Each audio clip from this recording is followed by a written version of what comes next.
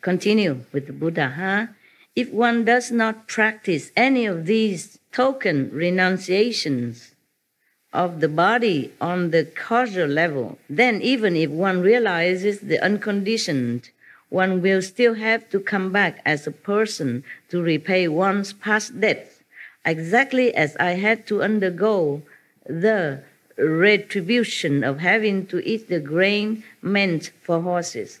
The Buddha had to one time eat the grain that meant for horses or other food meant for horses for 3 months. Probably because he has a little bit of debt he did not pay. But if he had probably burned the incense on his body, then he has paid the debt. Then he didn't have to do that. You see, Buddha very compassionately explained all this, and he even confessed his own debt at his own expense, not wanting the disciple to worship him as a perfect, flawless, enlightened being, but still has some debt to pay from the past life. But this is a Maya arrangement that way, so that the Buddha had to have some debt. Otherwise, how can a Buddha ever had any debt? He's been a Buddha for, you cannot even count how many eons or kalpas already passed. He even confessed that. He has mentioned that if you burn a candle or incense or finger or one incense stick, even one incense stick on their bodies, anywhere, he didn't say on the head, but on their bodies, and then will in that moment repay their debts from beginningless of time. That's why I became a monk, in case I have debt, a lot of debts before. So I guess I'm free of debts now, and all the karma is yours. Yeah, yours karma on me. Because I have burned the incense, not just one incense, but 3. The Buddha said here, that means I don't have karma. Actually, before that, before I became official monk, I was in some ashram, walking, going from one ashram to another, looking for masters. And several people will look at me and say, oh, you don't have any karma. Look at my hand, or look at my face. Say, oh, you have a bodhisattva eyebrow. I don't know what bodhisattva eyebrow look like, but I did have it according to them. And look at my arm and my hands. Oh, you have no karma. Not at all. That was before I became a monk. Okay? Yes. And then I became Tibetan monk. And I became Hindu monk. And then finally I became Buddhist monk. I try all traditions. So if I wasn't clean by the Tibetan monk married, then I was clean by the Hindu monks married. If not, then I triple it by become Buddhist monk. So actually, I was free of karma. So whatever happened to me is all your fault. Lovely karma, yes. It's nice to blame somebody else. It's easy. The most easy way, is to blame everybody else. Yeah. I do the same. It's fun. Okay, now. When, the Buddha continued, when you teach people in the world to cultivate samadhi, they must also cease stealing. This is the third clear and unalterable instruction on purity given by the first come one and the Buddhas of the past and the honor ones in the past. I mean, many Buddha. One Buddha after another, all the Buddhas teaching this way, all the saints, all the first come ones teach this way. The precept is important. That's why even if you become a monk or not even you burn incense, you still need to take precept. You take the precept so that you always go straight, I give you only 5 precepts and you complain and sometimes you don't keep some of it. If you become a monk, 200 something precepts, monks and nuns, similar, understand me, in the Buddhist tradition. I don't want to tell you this, because if you know it, you have to keep it. Because you're lay people, so I cannot tell you. You understand me? Yeah. All kind of precepts you have to keep, not just 5 precepts. But these 5 precepts, even as Buddha mentioned here, are the main one. okay?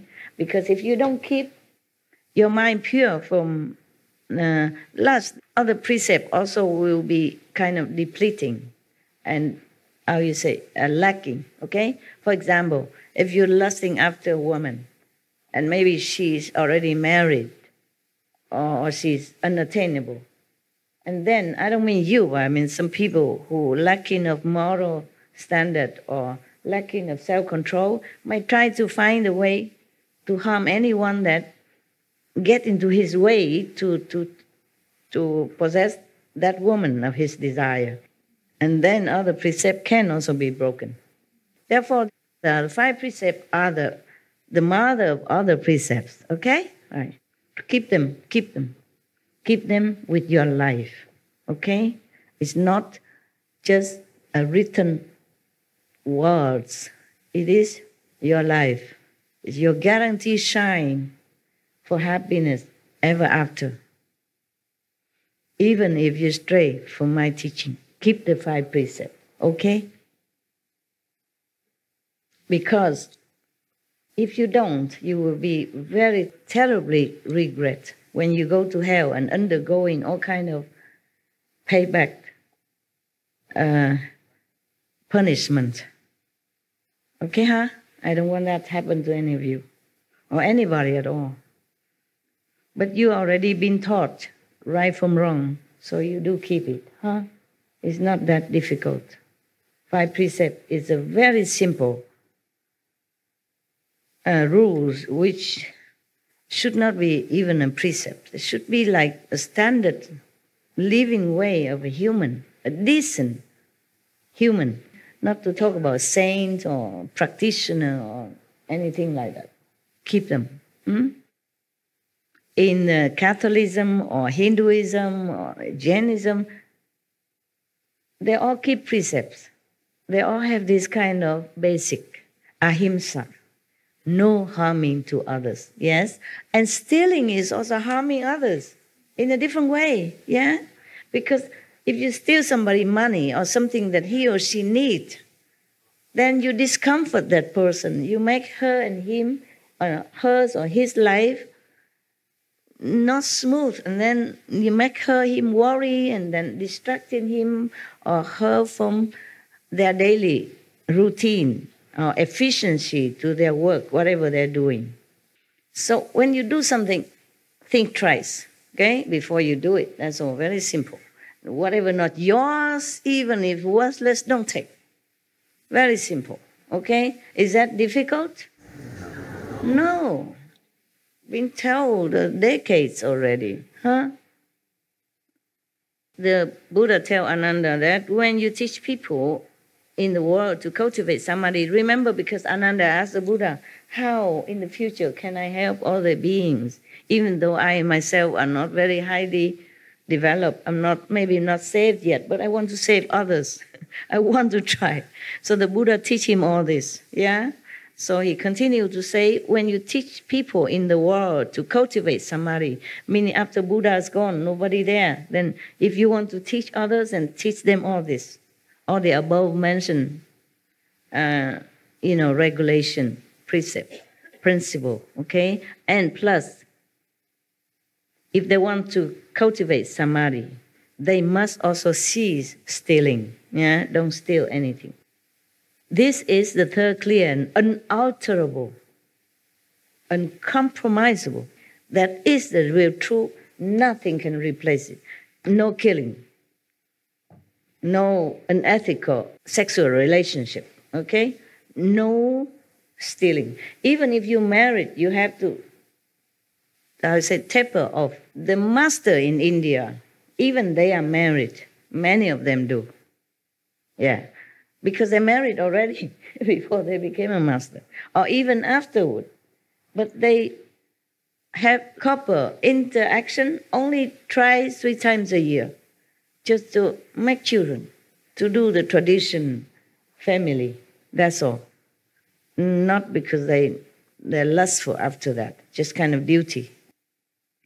So this is unalterable rules of the universe that you must keep in order to be liberated, with or without the Buddha presence.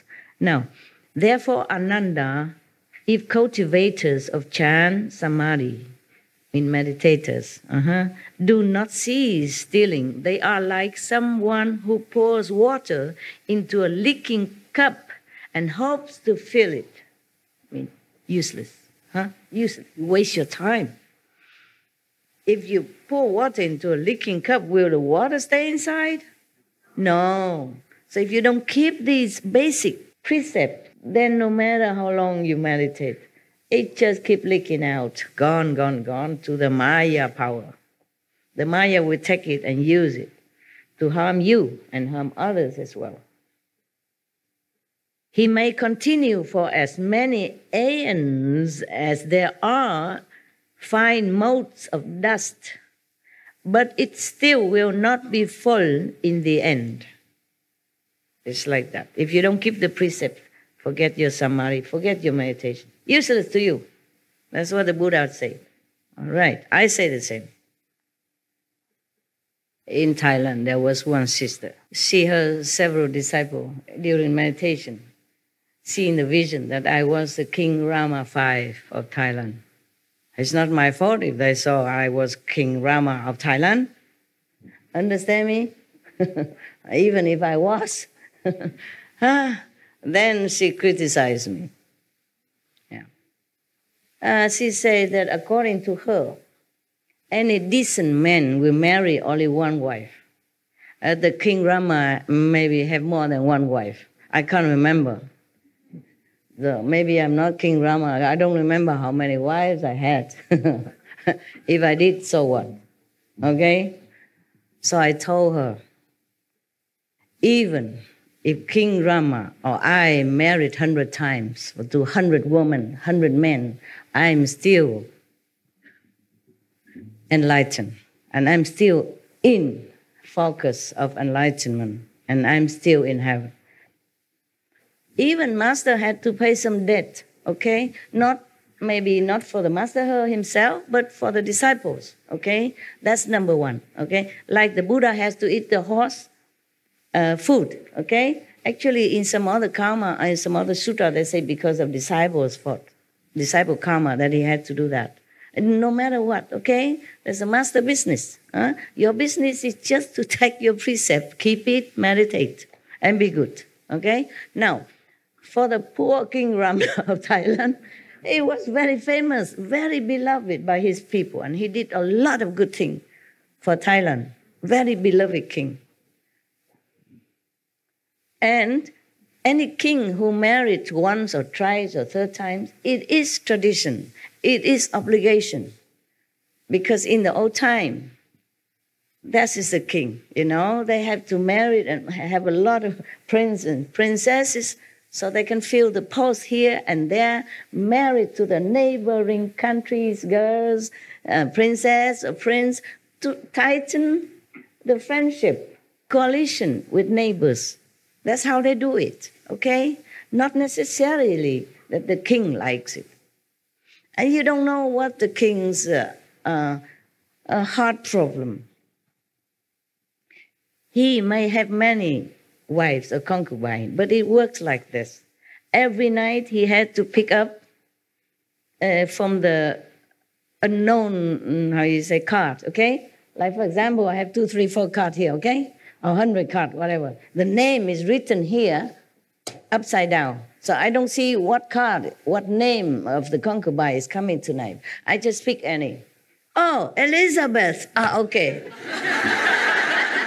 And then the eunuch will bring Elizabeth to me, all wrapped in blanket, ready for business. Understand that? Okay.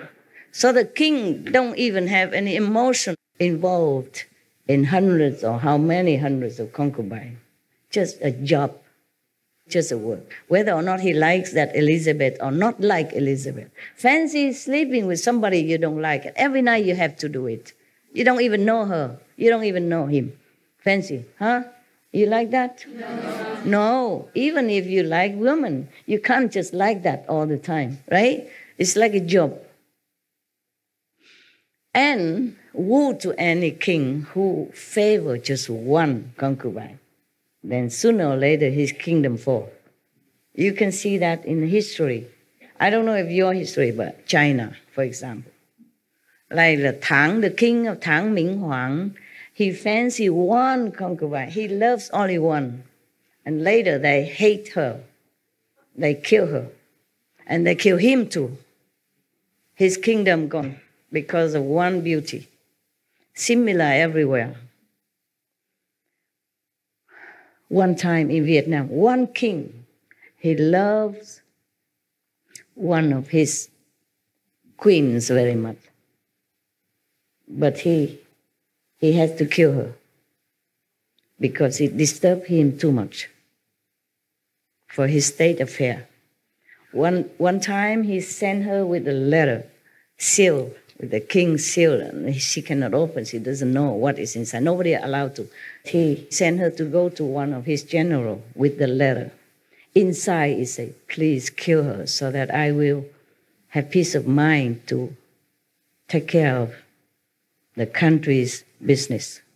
He can't allow himself to be too much entangled in this emotional so-called love affair, even though he's entitled to it. It is very sad, but being a king is not that easy, okay? There's other king also. If he favor one concubine, he's not allowed to. Even if he allow himself to do that, the whole court, royal court, or his mother, his advisor, they won't fancy that. They won't allow that. Sooner or later, he has to give her up, or the kingdom will fall because they will not support him. Because other ministers don't support him. Other family, powerful family in the country who offer their daughters to the king will not support him. Do you understand? Yes. Because their daughters are neglected. And the king will not fair to all of them and fancy only one. Then all the people will slowly fall off their favor. And then the king is alone. And with the queen who's being envied, jealous, hated, want to destroy. And then sooner or later it fell. Many times in the history of China, especially like that. You read them, okay? And you know. So to criticize a king of having many wives is not fair anyway, okay? Whether or not I was King Rama or the King Rama have many wives or not, who cares? You have to see more, bigger picture. You can't just point your nose into the toilet alone in the house and say, oh, this place stinks. The toilet stinks, but not the whole place. The king, he has duty to his nation. He does everything or did what he can in order to uphold his country, to develop peace with all the neighbors. In order to do that, he had to marry his prince and princess to different countries' royalty. That was in the before. That's how they make peace and coalition together to keep themselves strong. Therefore, he doesn't even know who's going to sleep with him tonight. It's just a card, you know. They give you every night a card. You just pick up one, and whoever come will come. There's no like, okay, every night romantic and stuff like that. It's not. I mean, and if you want to have a romantic one like that, then you're doomed. Sooner or later. It's like that. Because these ministers of the king, they love to give their daughter to be the king's favorite and concubine. Strengthen also their power, prestige, the whole family, like that. Even then, no benefit, but oh, the wife of the king, my daughter. Of course, any father wants that. Any mother loves that. And therefore, the king was offered many from the minister or sub-ministers or the generals or the, whatever you name it. Yeah? They all have, if they have daughter, they offer to the king. And the king had to accept it so that they will be loyal to him, support him, yeah? Make him strong and the country stable. If the king alone, how can he do anything, yeah? Even though he's so-called supposed to be the most powerful, but he doesn't have anybody support him. The general don't want to protect him. The minister don't want to help him. The ambassadors don't want to make relationship better with the other country. How the kings are going to govern anything? In the old time, relying on that. You see, nowadays we have many more better communication system. Yeah, we can go directly to another country. Being a king, you can go directly, or minister or prime minister, you can go and shake hands with a neighbor country quickly. In the old time, you have to rely on all these supports around you. All support you get. Therefore, he has to have many wives. And he has to be fair to all of them, and that is the rule. He cannot pick one or two or three. Just have to treat all of them. Every night he has to sleep with one different woman. And they take turn, you know. If they have 100, then he has to keep every night one until the 100's done and then return. He cannot have one wife, 2 nights, 3 nights. Just one. He likes it or not like it. It's like that. Even in China history, one king, he cannot have children. It's just like some men don't have children somehow, you know. Maybe their destiny, maybe they are not potent. So that king has no children at all with all his queens and, you know, second queens, third queens, concubines. No one bear him any child. He is impotent. So what they do? Every night or every now and then they make a party in the palace secret chamber somewhere. And they let the young, handsome, able, you know, potent men go into there and have party with the concubines. And then all the children are born from there, become prince and princess, and also marry off outside as the royal members. So the king still can, you know, strengthen his relationship with neighborhood country, even though he himself has no children. He does that. Very good. You see, so the king cannot even afford jealousy, not possessiveness of any concubine, even though if he is important, he cannot even afford to feel bad and then don't let other men come in and sleep with his so-called wives. He does that for the country. That is the man. No matter how many wives he has, is a good king. You capiche now? Yes. You have to have wisdom, fairness, and IQ. Okay? Not just judging a little petty here, petty there, petty. It's no good. Okay? It's a little mundane, but you should know a little bit. Okay? Being a king, you know, it's not that easy. Nowadays, king doesn't have to have many wives anymore. But even then, I remember some decades ago, one queen of a country cannot bear children, and the king has to abdicate her. And she has to be dismissed because she couldn't bear children. King have to have children. To continue the royal lineage is an obligation. Obligation. So some nowadays, even the prince is married to some